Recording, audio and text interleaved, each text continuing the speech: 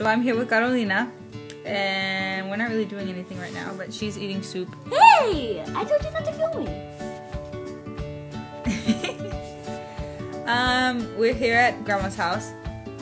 See, this is the kitchen / living room. And there's a tree, isn't it pretty? And we're not really doing anything, we're just kind of here, so we're gonna make a There once was a girl named Lily.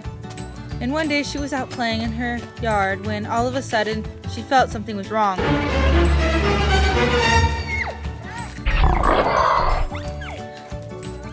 And then all of a sudden there was a giant dog. And the crazy person right there, he was scared of dogs, so he ran away when he barked.